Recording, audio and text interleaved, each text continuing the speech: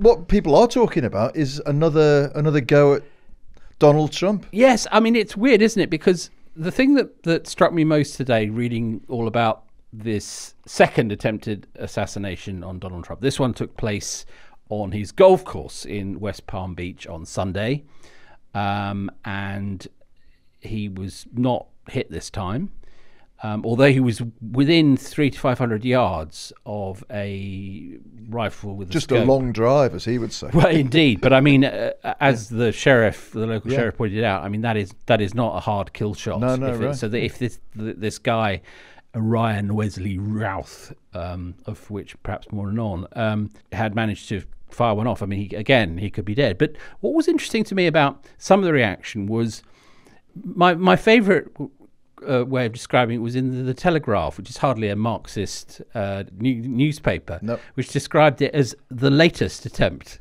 Yeah, like just one of just another day at the office. Well, who was it? Was it his son that said, "My dad's running out of lives"? Yes.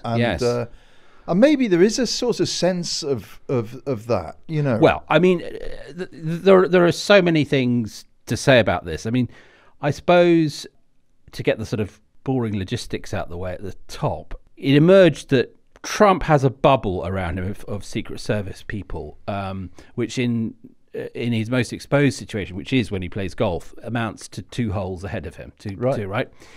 And at the press conference after the failed assassination attempt, the local sheriff said, well, if he was a serving president, we'd have closed the whole golf course. Right. But, so clearly, I mean, I think now that he's had 2 attempts on his life, it might be a presidential stroke vice presidential thing just to order the Secret Service to give him and Kamala Harris full blown as if they were president, because clearly we are in a very, very tense situation where assassination attempts are not routine, but they are happening. I mean, I know everybody says, and Trump has said, fantastic, I'm so proud of the law enforcement, the Secret Service and all that.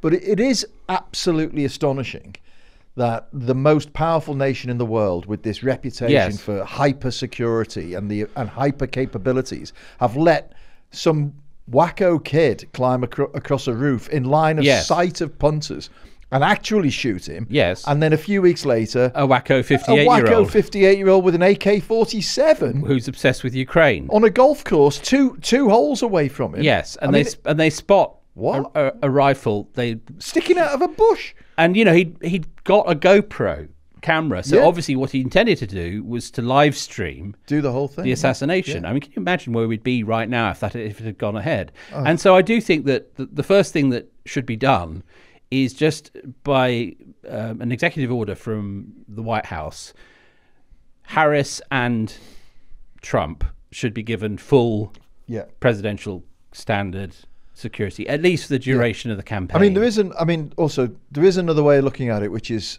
if he's that vulnerable, then he shouldn't be playing golf as much as he's playing. He shouldn't be open in the countryside. Yes, and I think that if you see that, but that the two things go together, because when you are subject to full presidential security, Secret Service protection, you are not allowed to do certain things. Yeah. So he would probably only be allowed to go to one golf course, and like a small crazy golf.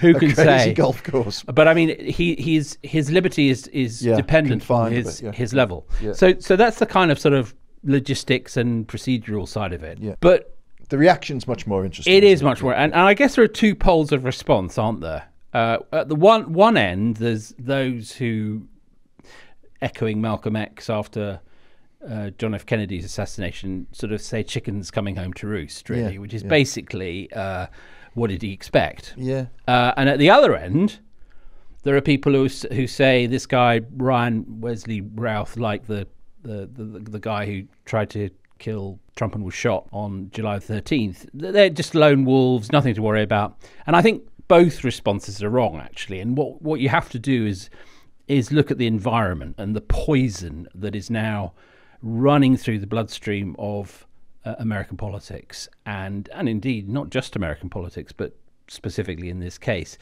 and acknowledge that guardrails that used to exist in American democracy are tumbling down. Now, there have been violent periods. The 1960s was one of them. But there's never been anything quite like this, I think, but where, the level of hateful rhetoric and the level of armaments and militias, the level of antagonistic discourse is just so powerful. Yeah, even during the height of the civil rights. Well, I think that's the only comparable period. But of course, the difference then was there was no internet. Yeah, and so what that was about was undoubtedly highly motivated individuals and groups, query with help from, groups unknown. I mean, the debate on who killed who and why in the 60s rages to this day, and probably will rage for decades, if not centuries. Yeah. But what you have here is a situation where everyone exists on this continuum of anger, which is a terrible way to conduct a presidential. Well, it's a terrible way to conduct anything, but it's a terrible way to conduct an election to decide the most powerful person in the free world. Yeah. But that is where we are. And there was a woman on Radio 4 at lunchtime saying, a professor of somewhere, and outlining it seemed to me to be a very simplistic argument, too simplistic, saying that the Christian right had been on a spree of othering groups of people and had created this atmosphere of violence where lashing out is now permissive. Yeah. And in a sense, what does he expect? If everybody's now that's chickens coming home to ride. But I mean, the problem with this, and I think it's very important to acknowledge that it is asymmetric.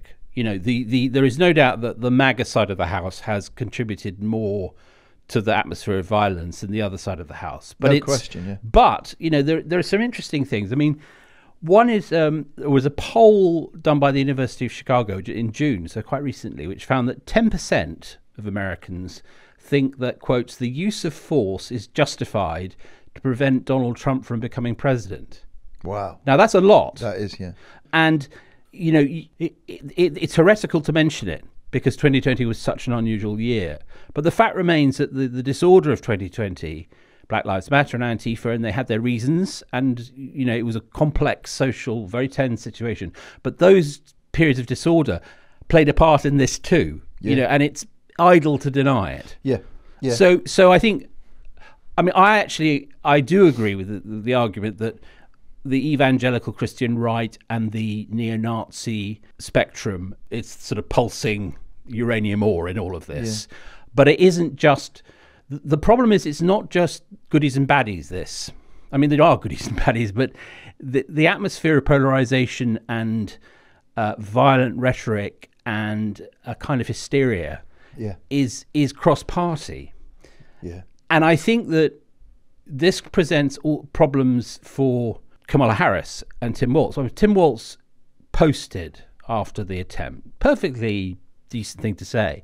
He said, this is Harris's running mate, violence has no place in our country. It's not who we are as a nation. Well, that's a nice thing to say, but it's also 100% bullshit. It's plainly it is what you are as a nation. And I think the problem that Harris and Walz have now, A, Trump is the story again, and B, how do they respond to this? I mean, you cannot run a joy, turn the page, that's all behind us argument when your opponent is being routinely shot at. Yes, it's a problem. Yeah. It makes you look ridiculous. Yeah, yeah. You cannot run. Also, Matt, the other response, which I looked at immediately and I thought, oh, you absolutely evil tosser, which was Elon Musk's tweet, where I can't remember the exact words, but it was basically stuff. What he was implying was that no one's even bothering to shoot at Harris. And no one is even trying to assassinate Biden Kamala. Right. Okay. So, and I thought, oh God, how much lower is this guy going to go? But he is making a point. I'm not saying he has a point, but he is making a point that will resonate with loads and loads of people, which is that there's only one guy that is worth assassinating. That's right. He's the danger. Why is he a danger? Because he's a threat to all of the establishment, I mean, I think there's a funny thing in modern politics, which is It's always said, if you're explaining, you're losing. Right. Right? But I also think that if you're being talked about, you're sort of winning. Yeah.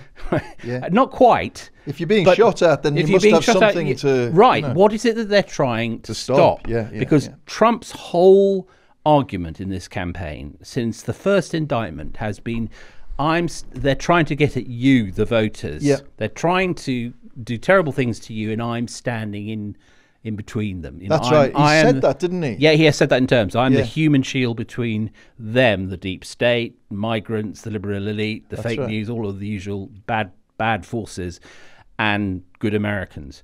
And I think you saw in Springfield, Ohio, this very unfortunate town that has become the centre of an awful furore since the debate. Yeah. And a very good example of this, which is this was the town which led Trump to say in the debate, they're eating cats, they're eating dogs. Yeah.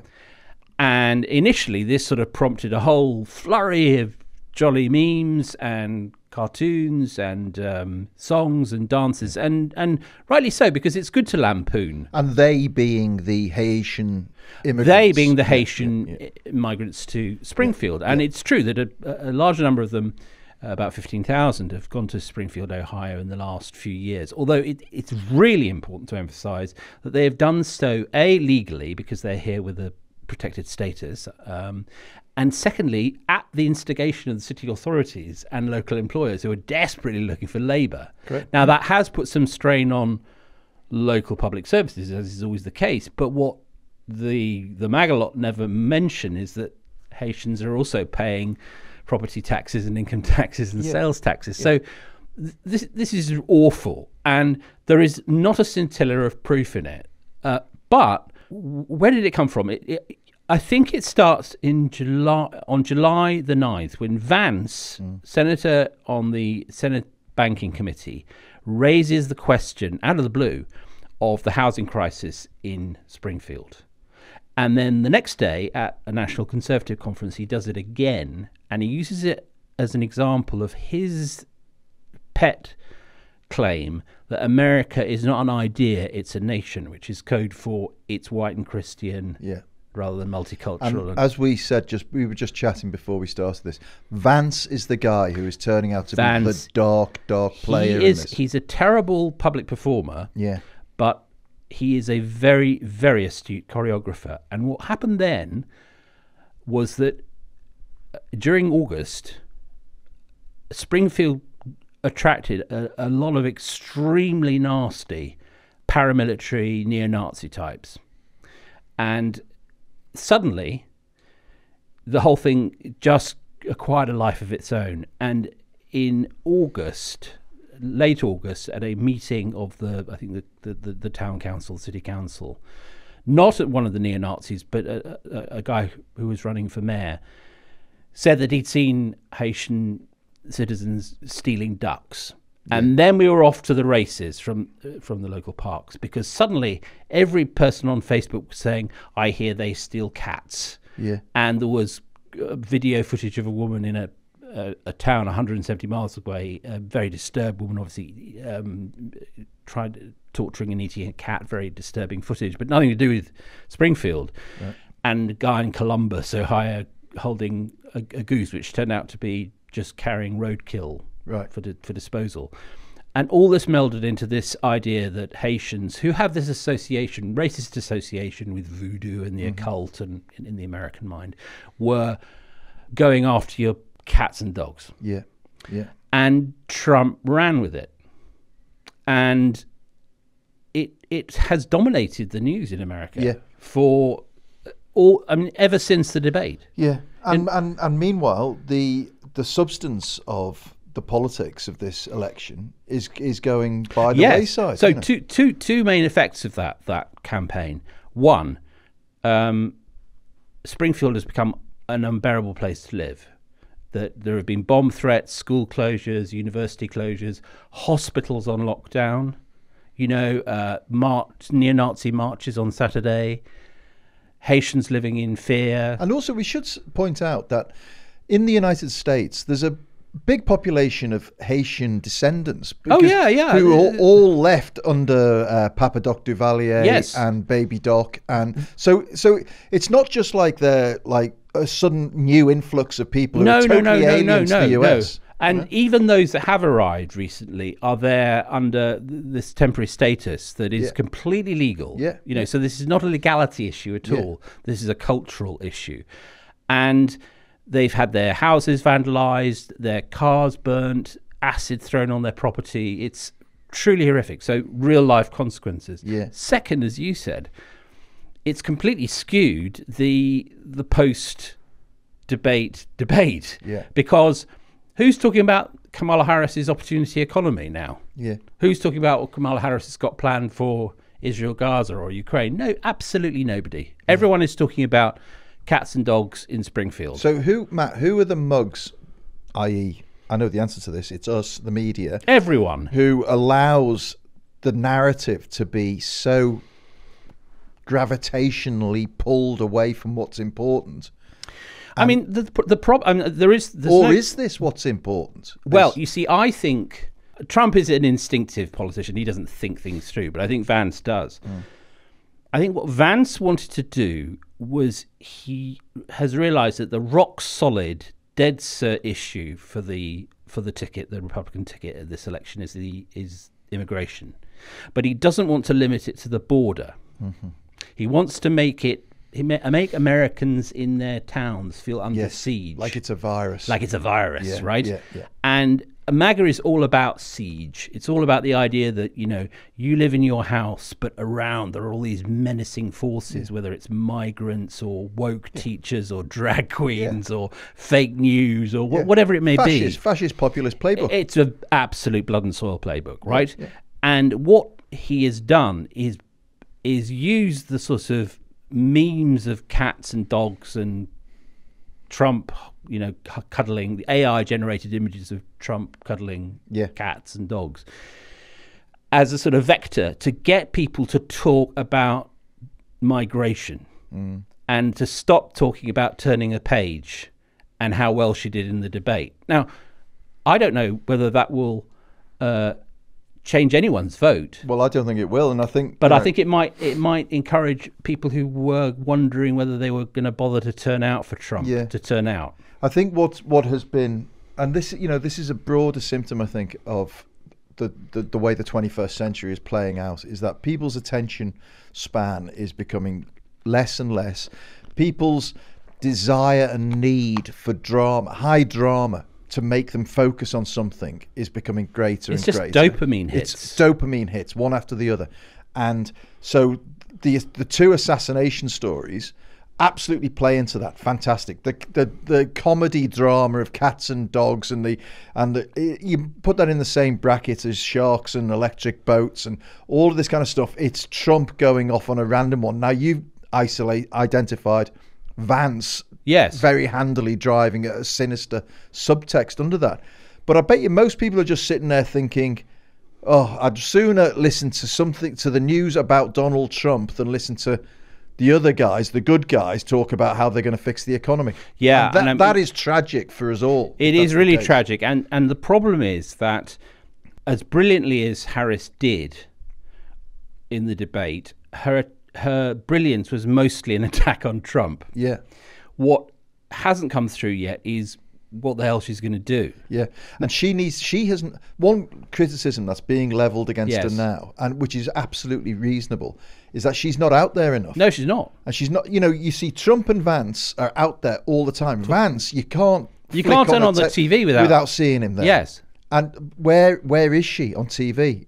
She needs to be out there getting the message across all the time. See, I'm what worried me in terms of wanting Harris to win on November the 5th was that I thought, right, there's a play here, which is instead of just saying thoughts and prayers, this is not who we are, violence is bad. Yeah, we know, right? Yeah.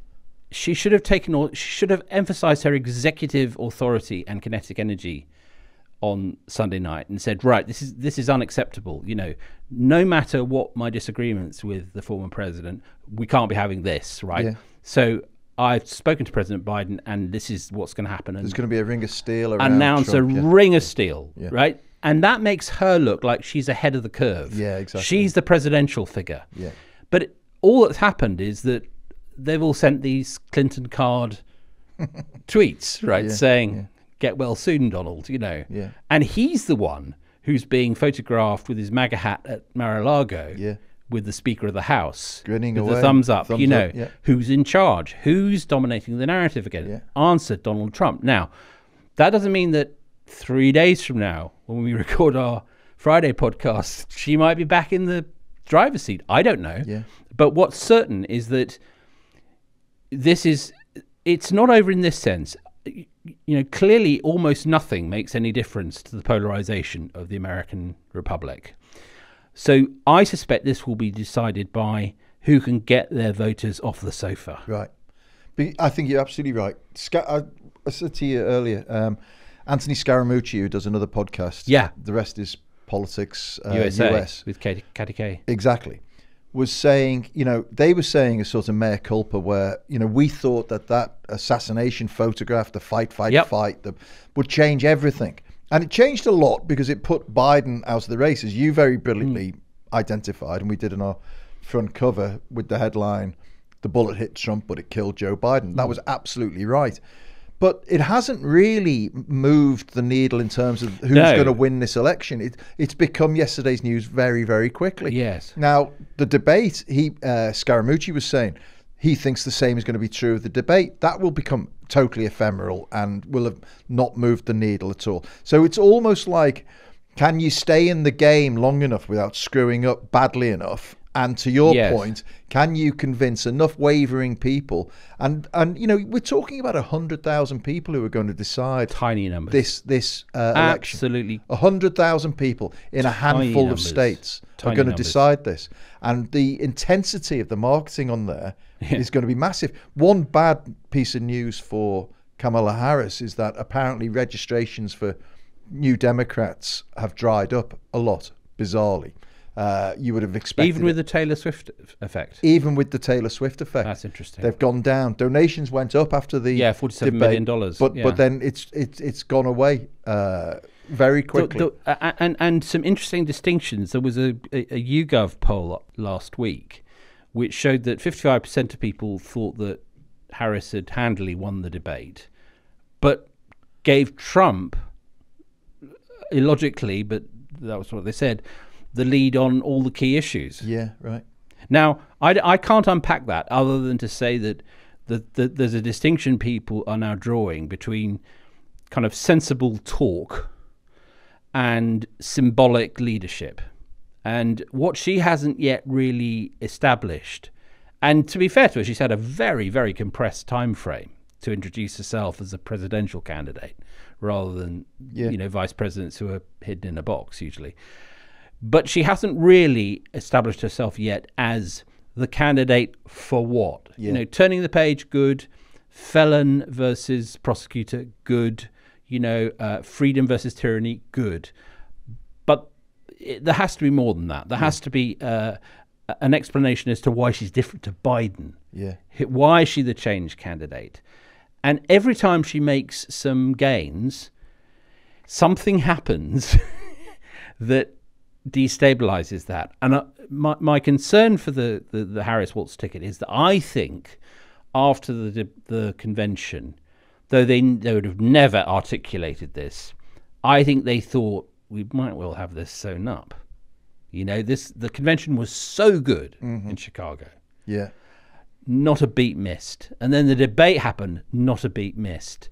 You can't blame them for feeling that they were winning. And yet the polls really aren't shifting outside the margin of error. It all depends where people are looking, doesn't it? It all depends where people are looking. If they're looking on social media, then Trump is going to dominate that conversation. Yes. And as he's demonstrated in the most grotesque fashion, he and Vance, with this truly horrible cats and dogs Haitian Springfield story. Yeah. They know how to run a really nasty campaign. So what Harris and Waltz have to do now, I think, is get out there and play some shots. 100%. Because just being nice Coach Waltz, just being a charming, I mean, look, she obviously deserves to win on any rational basis. But we're talking about the election, not a rational basis. That's the key point. This phrase that everyone keeps going on about, facts don't care about your feelings. Yes. Well, yeah, all right. But feelings don't care about your facts. Feelings trump facts. Yes. Every bloody time. Right. Every time.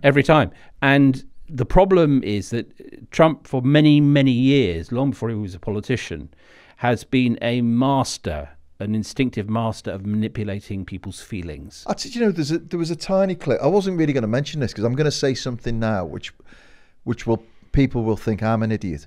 But there was a tiny little clip on Twitter 2 or 3 days ago, all it was Trump spotting somebody he knew in a crowd, and he smiles and he makes a sort of funny, and this is where I think people will think, oh, shut up. But he makes a very cool little hand gesture. He points, he turns up his thumb to say hello, and he points again, and then he smiles at this person, and it is a winning, charming smile. And you watch it and you see some charm in there. And I was hating myself because I was watching it thinking, that's funny, that's good. He looks good when he does that.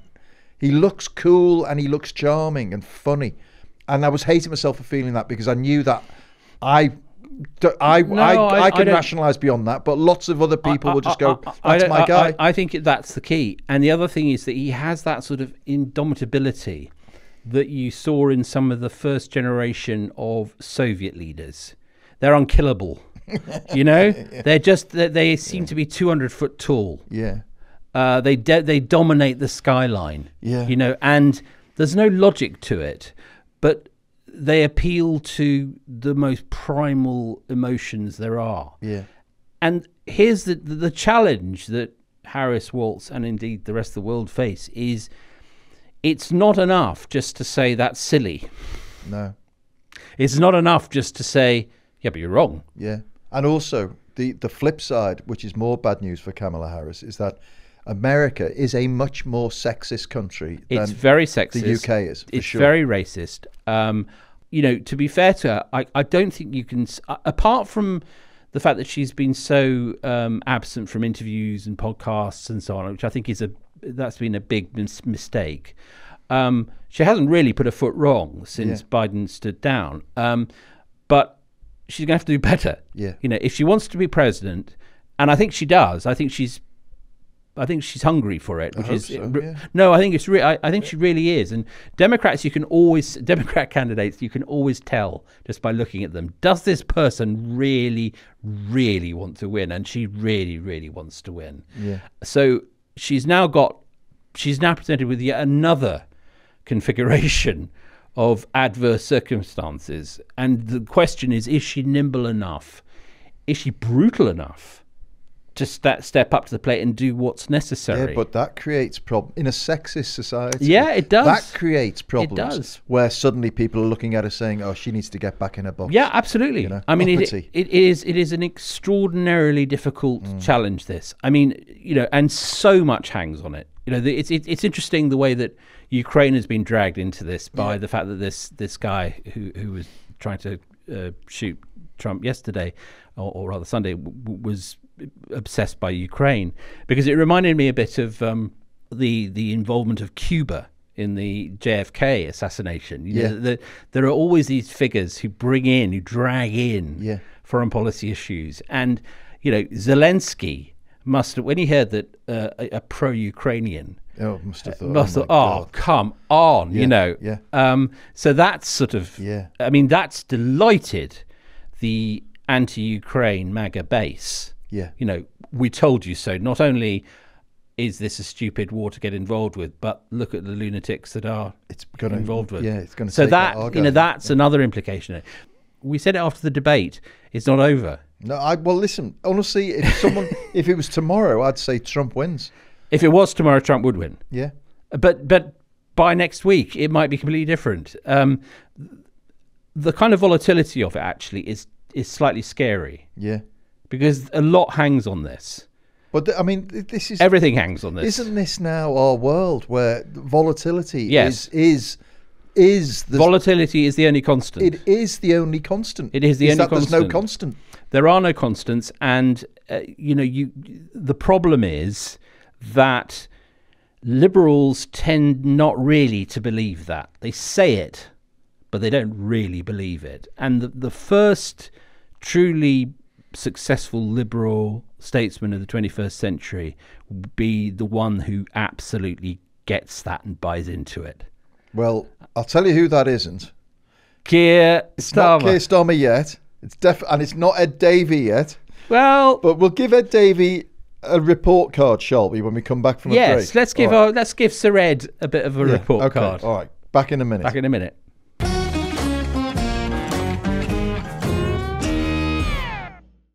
Right, so it's the Lib Dem conference in Brighton. It is. And, it's interesting because I remember I was thinking back this morning to a lunch I had with Ed Davey towards the end of the coalition. He was the energy secretary then.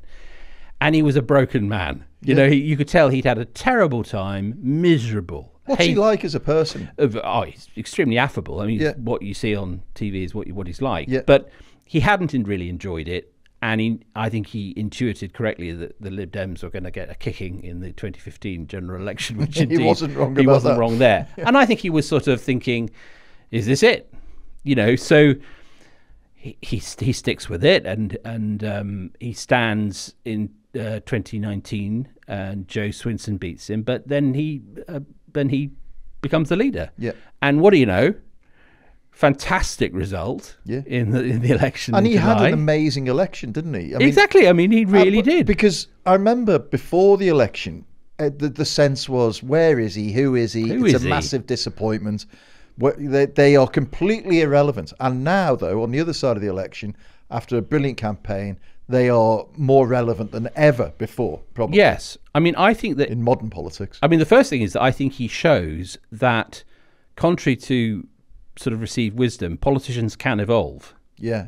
I think Ed Davey has evolved quite significantly in the last decade. Yeah. And he's been examining the rise of populism and also the challenge of progressivism and drawn some very astute conclusions. Because, going up to 72 seats, it's by some margin the highest that the Lib Dems have ever had, and it's the biggest that the Liberals have had since Asquith. So it's a pretty astonishing achievement. Yeah. And they're second in 27 seats in addition. So they're looking at ratcheting up. I mean, it is conceivable now that they might overtake the Tories as the main party of opposition. Yes. But more to the point, even though they don't have as many MPs as the Tories, who have 121, they are actually much more interesting as a party of constructive criticism, as they like to say. Yeah. Well, and one topic they're definitely more interesting on, for better or worse, is Europe. Oh, miles better. Now, he was on the radio this morning talking about how he thought that Keir Starmer had made a massive mistake in ruling out membership of the single market as we're about to go into negotiations. So, as far as I'm concerned, big tick. Yeah. Right? But my question to Ed Davey would be, why are the Liberal Democrats not explicitly pro-rejoin at this point? Why are they, given that their constituency are 100% anti-Brexit, why are they not establishing themselves as the absolute gung-ho pro-Remain rejoin party? Well, I think they should, but I guess their argument would be that they have lots of other things that they want to say, and if they became the rejoin party, that would be all anyone ever talked about them. But I agree with you. I think that actually the net benefit of being just explicitly, look, this has been a disaster, let's rejoin, and it would be less. You see, saying let's rejoin the single market, what does that actually mean to the average voter? Yeah. It doesn't mean anything. It's a good idea, better that than not. But what you want from him is, I think that what's interesting about the Lib Dems is two things. The first is that they are aware one nation Toryism no longer exists. It just doesn't. It's not, the Conservative Party doesn't have a one nation wing, but the kind of spirit that it represented has gone into the Lib Dems, as they showed with their success in the so-called Blue Wall. But at the same time, which is sort of a contradiction, but that's politics, they're well set to be the conscience of the Labour Party. Yeah. And this I like, because, you know, they are, I think they're going to be important in the debate we were talking about the other day about the NHS, because I think that they, you know, their argument, no, you need investment. You can't just wait, have reform first and then investment. We need investment now. Yeah. And particularly, and it's a subject that's, as we know, very close to Ed Davies' heart, on social care. You know, they really are driving that argument quite hard. And I think that's terribly important, because I don't think the Tories will be any use on that at all. No. I mean, how will they literally though? How will they manage to influence the debate? Well, I think that what have they done as a starter for 10? They've called for a cross-party commission. Now that's a bit meh, you know, but what it's trying to do is say we can't just keep kicking this can down the road. And they'd be very intelligent, I think, about saying, well, what about the Scottish model? You know, where if you're over 65, it's free, and if you are a child and disabled, it's free. And they say it costs about between 2 and 3 billion. Some people say it costs more. But the point that they make, which is absolutely spot on, is that it reduces costs on the NHS. A social care system that worked would be, and we've got to nail this one somehow. And it's been endlessly discussed. You know, the last time there was a cross-party attempt, it was Andy Burnham was the health secretary 10 years ago. You know, so I don't know whether there'll be a cross-party commission, but I do think as an opening bid, that's quite good. Yeah. What will probably then happen is that Reeves's budget will be disappointing on social care, and Ed Davey will try and put red water between Wes Streeting and Reeves on this issue and say, look, you know, are we going to get an answer? Yeah.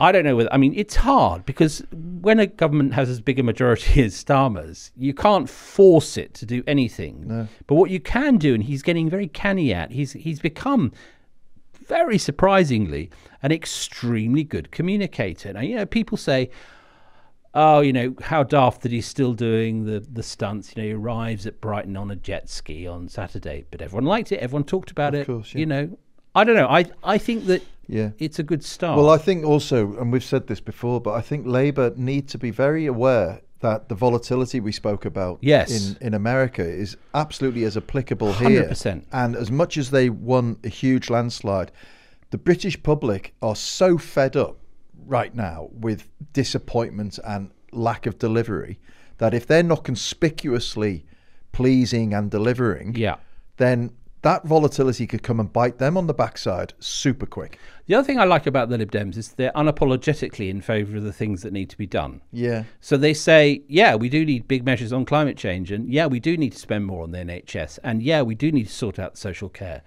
And these are the big 21st century issues. Yeah. Now, the Tories are having an argument about how much smaller the state should be. That's their irrelevant argument. They're just away with the fairies. I mean, they're irrelevant. But having a party in the Commons with a pretty significant heft to it, let's put it no more than that, saying to Labour, hang on a minute, you know, you're supposed to be a progressive government. What are you doing on social care? What are you doing on the NHS? Yeah.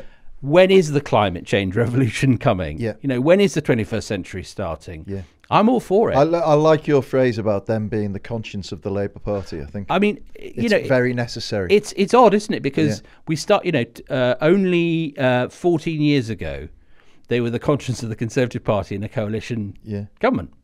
Well, indeed, they carried on until 2015, so it's only 9 years ago. But actually, now I think they may be in a more constructive position. Yeah, and certainly more punchy. You know. Yes, and we need that, and you know.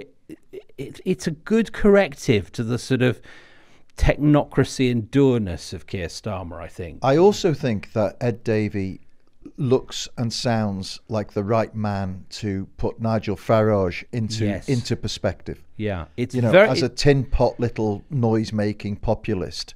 Davey can play that role. He's bigger and he's more sensible, and he's got the common touch. He has that Farage tries to. And you know what? use. He didn't 10 years ago. Yeah, and that's what's so fascinating to me, is that he's grown into this very impressive politician who's doesn't take himself so seriously, but takes the issues very seriously. Well, he's a popular politician versus a populist politician. Well, Farage. I mean, here we get into the sort of the weeds of definition. But if there is a left-wing populist around, or centre-left populist around, it's Ed Davey, not Keir Starmer. Yeah. Talking of Keir Starmer, we can't let the podcast finish before commenting on these donations from Lord Ali, from Wahid Ali. Yeah, I mean, what do you make of it? I think it's terrible. It's a bad look, isn't it? It's terrible because it's terrible to hear someone as astute as David Lammy on the media round on Sunday saying, "Oh well, in other countries, politicians and their wives have a clothing allowance." I mean, the Starmers are not short of a few bob. Yeah, and let's face it, when Boris Johnson and Carrie, were wallpapering the Downing Street flat and getting up to all sorts. We were going nuts about we were that. going crazy about it, and rightly so. And part of Starmer's promise was, I will restore trust, and I will be, Caesar's wife must be above suspicion, literally in this case. And I think that, taking money from a Labour donor to clothe the leader of the opposition, as then was, and now wife of the Prime Minister, is a very, very bad thing to do when you are taking the winter fuel allowance away from lots of pensioners. And I know, people will say, but he's so nice or she's so nice. And that, again, is what makes me worry, which is it doesn't matter whether they're nice. I'm sure they are. Also, the other thing is, Matt, that I think Wahid Ali's brilliant. Brilliant businessman. That's not the point. In fact, the point is that he's a very, very wealthy media elite guy. And if you want somebody in the northeast of England to look down at Westminster and say it's the same bloody racket, then just do that. It's the same. It's the same racket with a red rosette. Yeah. What have we done? We've replaced one elite with blue rosettes with another with red rosettes. Now, actually, I don't think we have, and this is why I'm angry with Starmer. Is that I don't think he's bent. I don't think he's a crooked character at all. I don't think he's crooked here, but I do think he's thoughtless and heedless here. And I think also, I mean, look, we've had loads. By the way, you don't necessarily know this, but we've had an inbox recently where there's been an increasing number of emails from people saying, "Why are you giving Starmer such a hard time? You guys are meant to be centre left, and all of this business." And we are. I am for sure. And I want Labour to do all of the things we've been begging them to do, and for it to be a massive success. But there are conspicuous missteps here already that need addressing, and it would be dishonest of us not to say what we thought about them. And I do think the idea that Keir Starmer's taken 50 grand, 50,000 quid, right, of money from a multi-millionaire media guy who has the run of 10 Downing Street, and is a Labour lord and all of this business, but has the run of 10 Downing Street and has given 300,000 at least of his own money to the campaign. Okay, fine. And has led the fundraising campaign. Fine. But to take 50,000 quid in personal donations and to spend thousands on spectacles and suits and your wife's clothing alterations, I mean, anybody normal, I was up in Liverpool at the weekend, any Scouser just looking at that would think, are you off your head? I know. To those who say we should be backing him, no. That's not the job of any newspaper, irrespective of its inclinations. European has very strong views, but that doesn't mean that we're client journalists. Sorry, no. There's enough for them about. Yes, and also we're not. You can't complain about Tory post-truth. Yeah. And then say, but you should go easy on Labour. Sorry, that's not how it's going to be. And also, the bottom line reason for it is the stakes are too important. Yeah. Because we've had 14 years of Tory rule which have ended in complete disaster for the country. We really need this to work. And part of that is that Labour really has to have its act together on things like trust. Yeah. The most hurtful part of the whole thing, and I did sort of feel a sense of hurt was the response where Starmer said, well, I've asked the question, do I have to disclose these things? It's like, if you've got to ask civil servants about whether or not you have to disclose gifts to your wife's wardrobe, does that not send you the alarm bells ringing in your head that there's something wrong here? It's funny because David Cameron's finest hour, and and there was just the one. Maybe it was just the one, but was during the parliamentary expenses row. He said, I don't care what the rules say. It's just wrong. Yeah, right.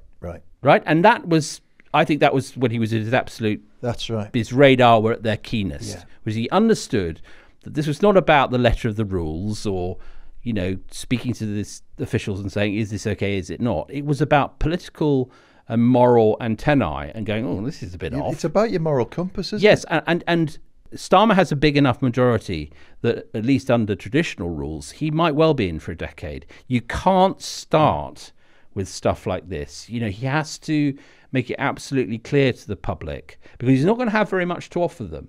And I thought before, for various reasons, partly informed by things that people around him had said, and then also Gordon Brown had done a very good thing on the Constitution and trust and so on, that one of the things he was going to do that was zero cost practically was really clean up politics. Yeah. Okay?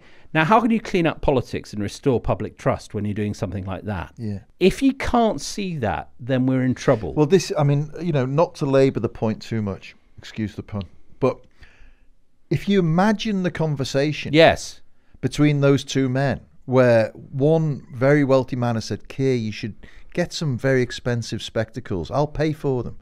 And the response isn't, Wahid, we've got bigger fish to fry than my You're glasses. really kind, but I've got to be careful. Thank you. Honestly, I wouldn't imagine if it got out. Yeah. There are the stories which are not necessarily huge stories, but they're frighteningly revealing. Yeah. This is one of them. In a way, it's more revealing to me than the winter fuel allowance story, because of the winter fuel allowance story, I can hear the debates that led to it. Yeah. I think it's a mistake, but I can hear, we've got to be fiscally responsible, blah, blah, blah. But this is just stupidity. But also, I can't get away from the feeling that it must have been done in the hope that it was never going to come out. Well, that's even worse, isn't it? And that is what is biting me and making me feel sick about it. I remember, not to get too couthy about this, but my dad always said to me when I was a very young kid, don't ever nick anything or dodge a train fare or whatever. He said he once was on a bus and he saw a bus conductor kick a guy off on a full bus because he said, last time I saw you and you never paid your 6 pence, right? Yeah. And the guy, the humiliation. Yeah. And it was just a very simple decency point. Pay your way, do the right thing, be honest. Just be honest. And don't ever do anything where if somebody said to you, we've found this out, then you would feel a sense of shame. And that's what's happened.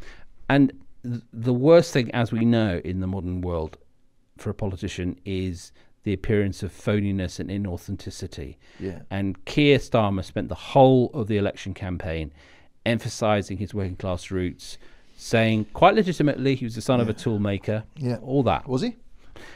Do you know, apparently, I'll have to double check it. Don't hold me to that. He doesn't like it when you laugh about it. He doesn't like it when you laugh about it. But, so that was the offer to the country. I'm like you. Yeah. I know that I know I've got a knighthood and I know I've gone middle class and all the rest of it, but actually my origins are like yours. So I understand what you're going through. Then to say, and by the way, part of being Prime Minister is I get free clobber, right? Yeah. Not good. No, not good. All right, so sorry to disappoint all Keir. those who want a Keir cheerleading session on the two mats. Keir simpering, as our new friend Andy Cooper would put it. Yeah. We won't be doing any that's not what we are. simpering to anybody, No. I'm afraid. Sorry. We say it as we see We'll it. cheer him when he does something great. Thank you for joining us. Hope you enjoyed the show. Please do remember to subscribe to The New European. This show is not possible without the benevolence of subscribers. So join them. You can sign up from just £1 a week when you go to theneweuropean.co.uk/2Matts. That's the number 2, MATTS. You will find the newspaper every bit as candid and honest, and I hope as interesting as you find this podcast. And witty. And, well, I didn't dare say. Stuffed with wit. Didn't dare say. We've got a very funny cover this week. Look out for it. It will make you chuckle, folks. Look out for it when it hits the shelves on Thursday. Subscribers get theirs early on a Wednesday. Just another reason to join. Very poor taste. Very poor taste. These people, they have I said to them, why do they do this? I said, why do they do it? Email in your feedback or your comments, unless you want to tell us to kiss up to Keir. We won't be doing that. Don't bother emailing about that. But any other feedback and comments to 2matts@tnepublishing.com. That's the number 2, MATTS, at tnepublishing.com. Thank you as ever to our team at Rethink Audio, led this week by Ollie Peart. And we will see you on Friday. On Friday. Have a great week. Have an amazing week. Enjoy.